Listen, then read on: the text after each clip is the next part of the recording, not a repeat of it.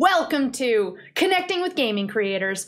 4 things developers should know at the Google for Games Developer Summit in 2021. We're doing this virtually, so let's cue the crowd. Let's cue the cheering. Woo, woo, yeah. Thank you, thank you, thank you, thank you. It is great to be here today. We have a panel with 2 YouTube gaming creators, 8-Bit Thug and AyChristene. I'm hoping by the end of this session, you will walk away with a better understanding of the gaming community on YouTube and how you can better connect with them.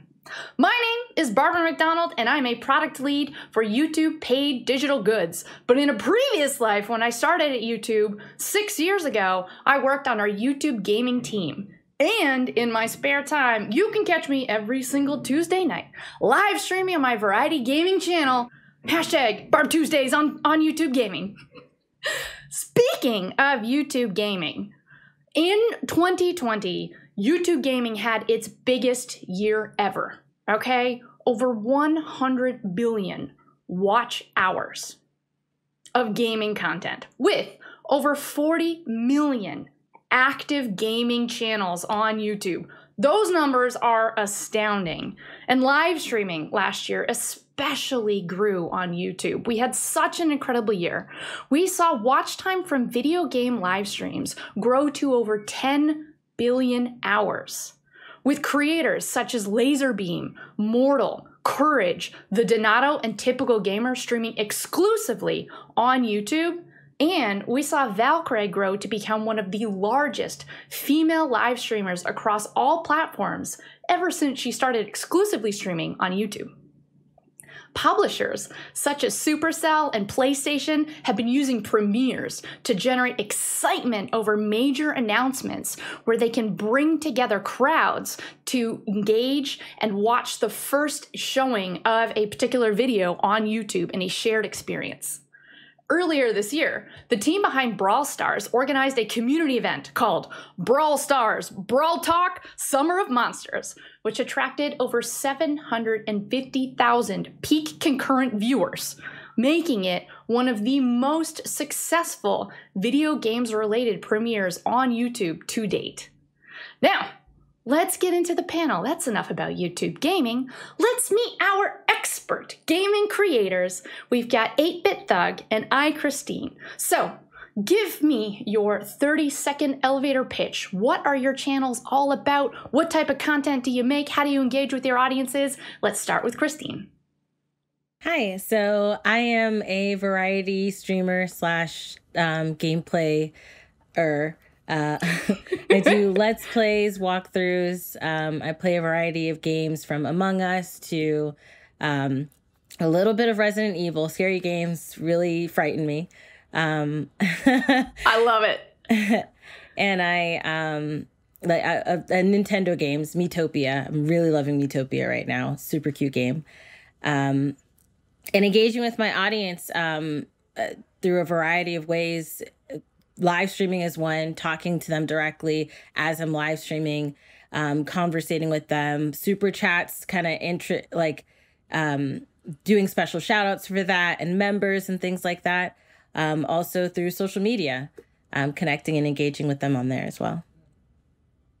Okay, Thug, over to you. Give me your pitch of your channel. My channel is like more of a purely gaming channel, which includes a lot of live streams. I also do a lot of show IPs wherein I've been running some talk shows, some around esports, cover esports coverage wherein I talk about specific issues that are related to the country that I come from, India, where I talk about the things that are happening in gaming in India. I also do a talk show called Chacha with Thagwa, wherein I talk with different gamers from around India and, bring about their history, where they come from, talk about stuff that they don't really talk in their content that they make. Apart from that, I think I've been making great use of IFTTT, and on screen, I have developed some really good integrations with regards to super chats and how the graphic packaging and all those stuff for my channel, which has really helped me a lot in the way I interact with my audience. Definitely super chats and paying more attention to the chat section has helped me a lot to interact. Basically, I'm using everything that YouTube has to offer to interact with my audience, like be it the community posts, stories. I feel every feature has an advantage of its own, and everyone should give a shot to every feature, actually. I love this. So when I say I work on YouTube Pay Digital Goods, I actually mean Super Chat. I didn't know you guys were going to bring up Super Chat like that. This is a great little plug for that. So thank you. Now, you both have a really large fan base and audience of gamers. Can you share a little bit more about your community? Once again, let's start with Christine. Yes. So since I am a variety streamer, I do have a variety of different members in my audience in regards to age and gender and likes and things like that. So I have the youngest that you can have on YouTube, I think is 13. And then the oldest that you can have, I think it might be 44 plus as far as the age thing on analytics. But I do have, my audience ranges in different periods in their life as well. Some people are in high school, some people are in college. Some are other moms. I'm a mom that games. So even though that's not my pushing, that's not what I brand myself as, that's who I am. And there are a lot of moms I get DMs about, hey, I'm also a mom that games and I'm 30 something. And the fact that I see you makes me feel less cringe about trying to continue it, because a lot of people have a stigma about adults playing games. And so I have a very diverse and positive audience that they don't really stand for negativity when we're streaming. It's all about fun. There might be some trolling, but it's all in fun between me and them. And then, well, mostly them making fun of me because I'm not really great at games, but I have a lot of fun. And then them laughing when I scream at scary games because I'm terrified. But we're very positive. We try not to do any negative things or keep up negativity. So if someone's negative, we try to give them a chance to be positive, and then we have to use the ban button if they choose not to. But for the most part, everybody's pretty cool. Thank you. Thug, give us tell us more about your audience. My audience comprises of mainly people who are into hardcore gaming or people who want to seek a career in esports.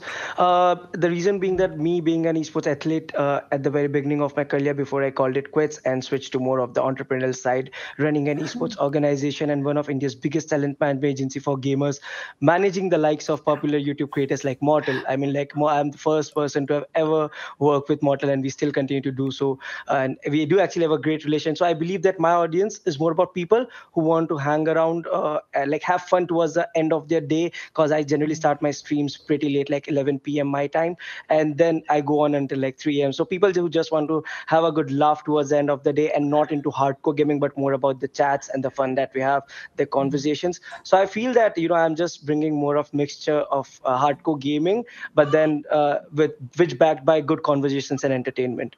So I think my community is more around that. And the age group is pretty similar to what Christine said. It's more around 13 to 45. But yes, the median is more around 18 to 24. Yes. Key tip right here. Everybody in the world games, and everybody in the world watches other people game on YouTube. Mm-hmm. Now, Christine, what is it, do you think, about YouTube that makes it such a popular platform for mobile gaming content? I think accessibility is the biggest thing. There are some things that I learned actually being a content creator that either audience members have told me or other creators have told me, is that with mobile gaming, it's really huge in certain areas of the world where, traditional internet infrastructure is not 100% complete, but a lot of people have their phones. So they're playing games on their phones. They're watching things on their phones. They're ordering food or doing things on their phones. So I think that accessibility, right? Like I'm in red. Everything's on my phone. Yeah. My life is on my phone. So I think because of that accessibility, I think that's why it's so big and huge on YouTube, and YouTube's so easily accessible as well. Yeah. Thug, what drew you to the mobile gaming space? So I've been like a mobile gamer throughout my life. When I said I was an esports athlete, I was actually a player for PUBG Mobile. So I mean, like mobile gaming has been something that has been so close to my heart. A major reason being was also where I come from, my background. I mean, like buying a PC was not always easy, but affording a mobile phone was pretty easier back at that time. So I guess that is the one reason which gave me time, which helped me get time out of, my regular life to, actually go ahead and play games, which eventually turned into a profession. So I think for me, it's been multiple things. Me trying to find out a leisure time that is not too difficult to achieve. I mean, like not stepping out of my house or maybe not trying to spend too much. So I think mobile gaming was my perfect escape, to be honest. Yeah. And what we've seen on YouTube Gaming, at least, is a surge in the popularity of mobile gaming content. What do you think is causing that? I was going through a particular vlog which stated that 3 out of 4 adults consume YouTube content on their mobile. 70%, close to 70% of the watch hours for YouTube comes through mobile platforms. So I think that's a very big reason. It gives like just imagine if I'm a person who's absorbing some content on YouTube mobile, and if it's a particular mobile game, then it's like it would not be too difficult for me to actually go ahead and try that game if I like that game. I mean, I could like just close the app and immediately go ahead and download it from either of the Play Store or the App Store. So I think that is what helps a lot in conversions, which eventually gives a rise to the mobile gaming scene overall. I mean, like the point is the audience need to relate with the content that you are creating. And when you're holding a phone in your hand and if you see something that you like and that is immediately accessible to you, I mean, like what Christine said, accessibility is the biggest thing. So I think that is one thing that definitely helps a lot for the mobile gaming space. Apart from that, the user base of YouTube definitely attracts a lot of creators to join in because of the options that they have. I mean, like you need not be like, it's not only the gaming audience that we have on YouTube.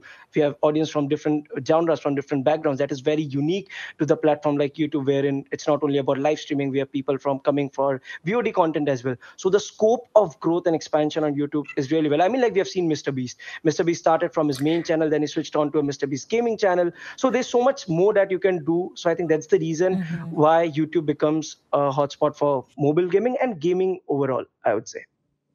Yeah. And what do you think is the trend looking into the future? Where is mobile gaming going? I mean, like it's just going upwards. We have had crazy numbers coming in recently. Just a couple of weeks back, we had the Free Fire tournament happening, which peaked at 4.9 million viewers. So these are insane numbers. We haven't seen those numbers in the biggest of T1 esports. So I believe that mobile is the future, and the sooner and the faster developers realize this, they have a long way to go. And we have seen recently Riot announcing Valorant Mobile, EX announcing Apex Mobile. So yes, they realize this, and I believe that mobile is the future, and everyone would soon realize, like, it's just a matter of time when this thing becomes the mainstream for gaming. I think I need to start playing some more games on my phone. That's what I'm hearing. Maybe you should. Now, Thug, we are expecting to have folks in the audience who both develop and market mobile games. So let's stay within the mobile game sphere for a little bit. What are the top 3 things they need to understand about the gaming community on YouTube and how they can better connect with your audience of gamers? So I believe that developers need to understand that they need to understand about the content that runs on YouTube. I believe there are 3 different verticals. It's esports, it's the updates that come in game, and walkthroughs. What I believe that the developer has control over is esports and updates. Walkthroughs are something that, to be honest, a developer cannot really control. If a person finishes off the game, that's it. That's the end of the story. But esports and updates are something that have worked really well for developers who have taken keen interest on it. Finest examples would be Tencent and Garena with Free Fire and PUBG Mobile. And for updates, you did mention Brawl Stars. I mean, like the Brawl Talks, they have had excellent results in the past. Same for their creators as well. I've been a PUBG Mobile player throughout my life. I have seen so many Free Fire players from my country, Total Gaming being one of the biggest Free Fire creators. They have had exceptional results. And I believe the input that the developer had in that is regular updates and esports. I strongly believe that if a developer understands that, okay, if a creator has a huge fan base, the attraction the fan base would have when they actually see that creator go out on a LAN event and lift a trophy, if we are able to help them with that sort of an ecstasy, that's what attracts the audience into actually playing that game. I mean, like you would always want to, I mean, like football would not have been that big if you would not have a rivalry between Messi and Ronaldo. Like no one cares about your street guys, colony boys playing football. It's all about, there's something big to it, something on the competitive level. I mean, like that is what drives the generation that we are addressing to in mobile gaming especially. Okay, actually, I wanna follow up on that. So, with mobile gaming viewers, is there anything that's different about this audience on YouTube? Maybe different than sort of people who consume non-mobile gaming content, or is there anything different about YouTube audiences versus other social media platforms? To be honest, I felt that YouTube is a great place for. I mean, like YouTube is a great place for everything, to be honest. But I have been more of a live streamer throughout my career, so I felt that the live streaming experience for mobile gaming is really good, and especially from my personal experience, the place where I come from, India has a huge audience base for live streaming. So I felt that this is one thing that makes YouTube and the audience stand out. That the more we can enhance their live streaming experience in terms of maybe drops. Like recently, I saw YouTube did it with Call of Duty League, and we have also done with PUBG Mobile in the past. Those really help a lot. So I think this kind of collaborations help a lot for the audience, for the creator, for the developer. But this is what makes YouTube stand out. I mean, like the live streaming experience that we or the platform itself is being able to provide to the audience we cater. Okay, cool. I'm going to switch back over to Christine and ask a similar question. So, Thug works primarily within the mobile gaming space, and you are more of a variety gamer. So, similar questions for you outside of mobile gaming. So, in this variety gaming, Nintendo gaming sphere that you are in, what should game developers, publishers, and marketers know about the gaming community on YouTube? Just like Thug was saying, updates is a huge thing. That's something that you can, if you want to fall back on an example, would be Fall Guys. When Fall Guys came out, the surge was not expected for them. And so they had to play catch up really quickly with trying to update their servers, updating their styles and their maps and all of that to keep up with the speed at which they were kind of rising. So definitely I would say updating your game, have things on the ready. Just like Doug was saying, having events and having these moments will keep adding excitement for your game, keep wanting people to engage in your game if they know that they're a part of something, especially now with the way that the times have been and we don't know when this is going to end, right? And a lot of people want to connect with other people. So having events like community events and things like that are in connection with creators, that they're watching their creator play this game that they love, they join, they play the game, and having this communal type of experience via the internet is definitely huge. So that's something to definitely keep in mind.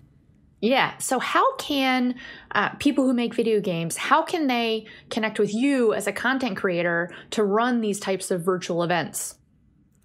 I would say reaching out, email, DMing, those two, or like on social media, whichever one works best for you. LinkedIn, I wouldn't put all my eggs in that basket because not everybody checks their LinkedIn. Okay, but like Twitter, okay, Instagram. Pro tip: gaming creators don't necessarily check LinkedIn. Okay, right, not on a regular basis, maybe once a year. So try to stay on social media. That's the other thing.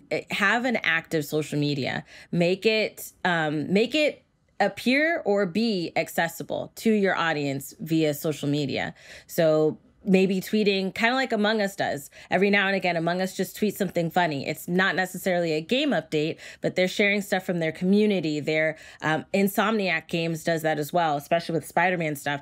They repost things. They appear, or they are, very engaged with their community. And you definitely want to keep that going. So I would say reaching out to creators on social media, engaging with your community, emailing them. Those are the best ways to kind of group together and come up with like events. Okay, cool. Thug, I believe you've actually partnered with some mobile game developers, similarly to what Christine is talking about. Could you sort of walk us through what one of these campaigns would have looked like? Right. I work with more than a couple of developers, Tencent, Activision, Supercell. I've had some lovely experiences with Tencent and Supercell in terms of content that we were able to create and, deliverables that we were able to achieve. The biggest key takeaway of why those campaigns were successful, I think in case of Supercell, it was a very cohesive decision with regards to the campaign that we want to run. I mean, like I had the flexibility to actually decide if we want to do this and, having a say in the campaign, because as creators, we understand best what what our audience needs us. And if you want to, like, we understand, we can help with that, bridging the gap between the developer and the needs of the audience. So that definitely helps. I think it's more of the community feedback that Supercell takes really well. I have seen their community managers super active on Twitter, taking away, feedbacks in a very first and like in a very direct manner. So that really helps a lot. With Tencent, the thing was a little bit different, but the campaigns that they used to create, their community or marketing guys used to create, would be exactly what we need. So I believe that for them, it was more of a detailed market study, understanding the markets really well. But I felt campaigns should be more content driven and more driven towards the needs of the creator rather than fulfilling the needs of the marketing as a whole. I mean, like, if a creator can modify the campaign or have a flexibility over how the campaign needs to go, the results could be way better than brands can even, developers can even expect. So I think working hand in hand, like Christine said, outreach, community outreach, creator outreach, and working hand in hand with the creators really help a lot in getting the best out of the campaign. Can you give us some more specifics? So you mentioned you have actually partnered with a game publisher here. What was? Can you give me a concrete example of what that campaign looked like? Right. I mean, like a very fine example could be what we did with Supercell. It was for the game Brawl Stars. So for Brawl Stars, we did a campaign with 3 or 4 creators, which included myself. It was Mortal, it was Scout, and a couple of popular faces from India. So I still remember, like, I'll just talk about the impact part of that campaign. I remember when I was streaming. So since my name is 8-Bit Thug, and in Brawl Stars, we have a character called 8-Bit. I did not have that. So while I was streaming live, I'm pretty sure the team was overseeing it. And I said that I wish I could have the 8-Bit character with me, and they sent it through the inbox. Like on the inbox, I had it on my mail that this character is unlocked. So I think that the impact that it had on my audience, like that was such a personal experience I could give them, that see that the developer cares about us. And just imagine people who are, like, I would say, diehard fanboys, they would instantly go and say, okay, for Thug, we'll do this. I think that is what an impact campaign looks like. And if I'm not wrong, I can recall I made a clan immediately, and I had I had the cap fulfilled. If it was 50 people who could join the clan, I had instantly 50 people join it from the live stream. So I believe that those kind of campaigns, which have, and also we did a lot more with PUBG Mobile for their different updates. Those have been very impactful. I mean, like, we have had millions of numbers in terms of views and conversions. So I'm pretty sure, these campaigns have, like, there are so many more campaigns with these 2 companies, with these 2 developers that have been so impactful. But this particular with the Supercell one was a little bit surprising. And, I felt like the most contented doing that, because the experience overall that I could provide to my audience and the experience that I had doing it was just amazing. And I still remember the feedback. They were pretty much happy with how it all went. And I love that you were able to sort of use your audience and make content that they found really engaging. And they found it engaging enough that, as you mentioned, they went and they installed the game, and then they joined your clan and filled up your clan. Right.